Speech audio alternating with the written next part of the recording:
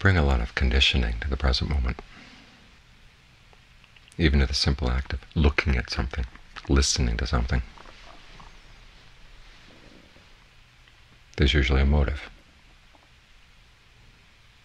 If you look at dependent co-arising, the Buddha's map of how and why we suffer, you see that contact comes after a lot of other conditions. Intention comes before contact. The act of attention comes before contact. We're predisposed to look at certain things and to ignore others. And so, of course, our perception is going to be skewed.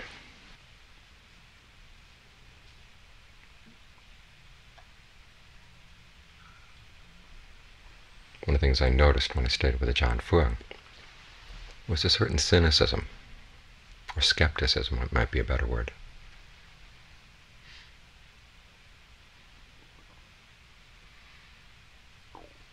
He'd watch people for a long time before he trusted them.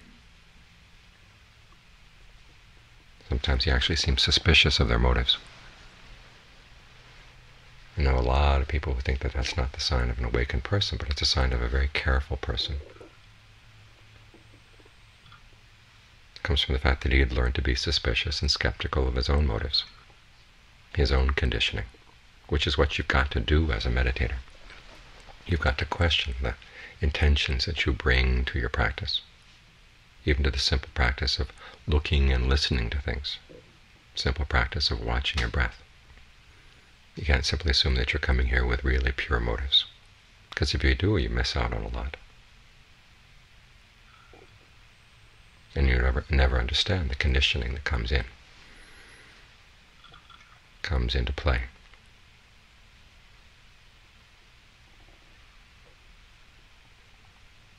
This is one of the reasons why the Buddha, in prefacing his instructions on meditation, recommends restraint of the senses.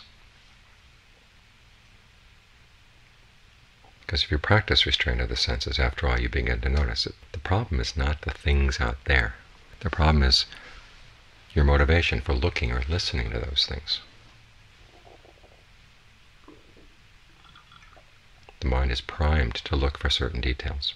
When it's in a mood to be lustful, it's going to look for certain details. When it's in a mood to be angry, it's going to look for other details. The details may aggravate the lust or may aggravate the anger. But the fact is that you were already looking for trouble.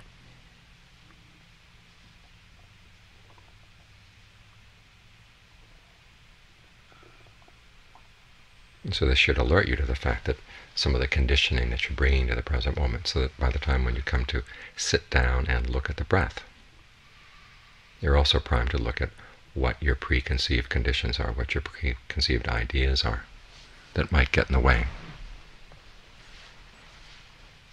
Or is the breath independent co-arising? It's down there in name and form.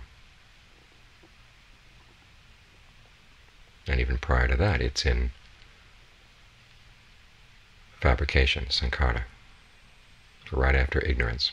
And if you look at your breath through ignorance, in other words, not looking at it in terms of Four Noble Truths, it can actually, even just the practice of breathing, together with your perceptions and feelings about the breath, can lead to suffering. Now notice the Buddha doesn't have you totally erase your conditioning when you look at the breath. There's never any mention of bare attention or bare awareness in his teachings.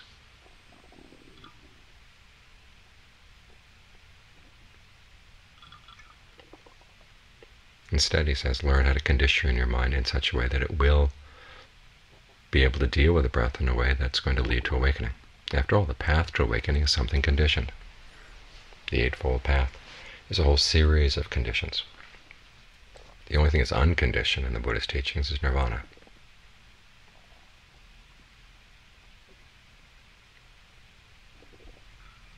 This is why, instead of totally wiping out preconceived notions, we learn to question the preconceived notions we have and then replace them with ones that are actually going to be helpful, that point our attention in the right direction.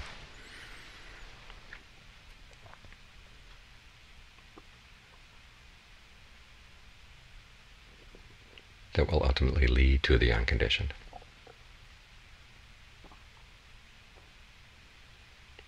So let's look at that teaching on fabrication he has. What is there with the breathing? Well, there's also what he calls verbal fabrication and mental fabrication. The verbal fabrication is directed thought and evaluation. Well, that's what you're supposed to bring to the breath as you meditate. You direct your thoughts to the breath, and then you evaluate how it's going. Is it comfortable? Is it not? That's looking at it in terms of the feelings, which are the mental fabrications. And then there are also the perceptions. These play a huge role in how you relate to the breath. Learn how to question your preconceived notions about what's happening when you breathe. The breath, after all, is part of the wind element. And which are the elements that are doing the breathing? Well, the breath is what breathes. It's the element that puts everything else in motion. All too often we have the idea it's the solid parts of the body that have to be pushed out, maybe by what might be the liquid element, who knows, that expand and pull the breath in. But it's actually the breath energy that pulls in more breath energy. Learn how to relate to the breath in that way. Your whole body, think of it as breath. And you find that whatever tight or constricted or uncomfortable ways you have of breathing tend to dissolve away. In other words, if there's a tightness in your stomach, it's not because the solid element down there has suddenly solidified. It's just that the breath is blocked. So think of it as not something solid down there that you're trying to push again, but simply as a blocked breath energy.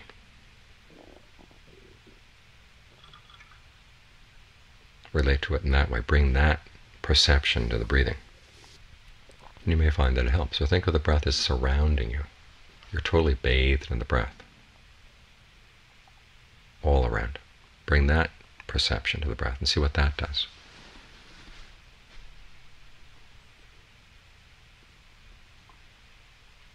This will give you some insight into the simple process of conditioning. On the one hand, it makes it easier to sit here. You can sit for longer periods of time because it feels better. But at the same time, there's a certain amount of insight that arises as well. As you begin to see, oh, simply sitting here breathing, there are already other conditions. So the mind shapes the breath, shapes your experience of the breath. The perceptions that you bring, the feelings that you bring to it, can filter the way that you relate to such a basic process. And that should alert you to the way you relate to other processes as well, both within the body and outside dealing with other people. The more you're alert to your preconceived conditioning, the better off you are. When I was in Thailand, I was talking to a woman who was insisting that she'd finally achieved a state of mind where basically all her work was done as a meditator. And she said anger would arise and lust would arise, but it was perfectly automatic, and she just simply had to watch it dissolve away, and that was it. I said, well, you have to look in, you're not seeing the conditions that are putting it together, and she was very resistant to that, so I stopped. Didn't say anything more. That's one of the big dangers in meditation, if you refuse to see the conditioning that you're bringing to what's happening. Everything seems automatic. Well, it's because you're not looking carefully.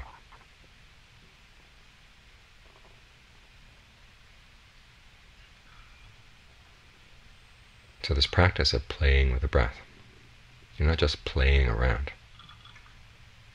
You're learning to explore the process of conditioning. Try to bring appropriate attention to what you're doing. In other words, see it in terms of the Four Noble Truths. You have certain ways of conceiving things that are going to create unnecessary stress, unnecessary suffering, and you can change those preconceived ways. But if you don't look for them, you're not going to see them. They just seem to be automatic, part of the landscape. And you never get to dig down and see exactly what you're bringing to the present moment.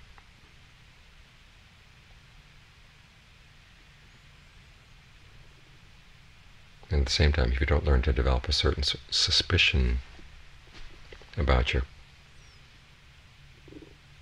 preconceived ideas, preconceived motives, you'll never see past them. It's part of being heedful.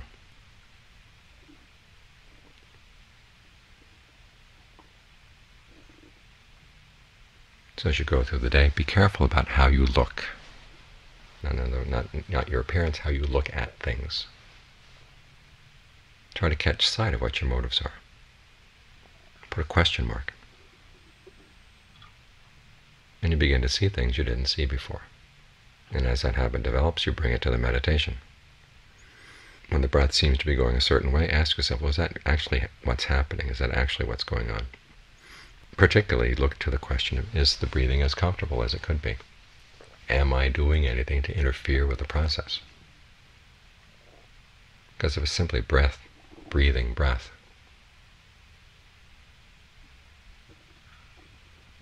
there should be a real sense of lightness, fullness in the body. But if something seems to be getting in the way, the question is it what I'm doing now, or is it something I did in the past? I.e., maybe there's an illness in the body that comes from past karma.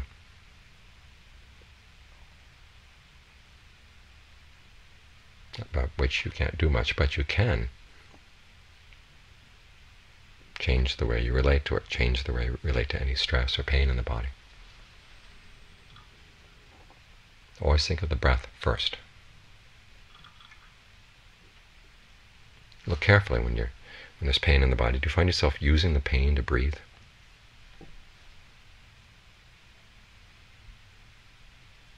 If you catch yourself doing it, can you change? Think of breath, breathing.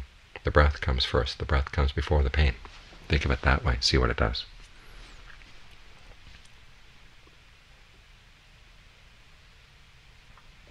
When you can learn to question things in this way, then you see things you didn't see before, and that's what the meditation is all about. Reaching the previously unreached, attaining the previously unattained, knowing things that you didn't know before.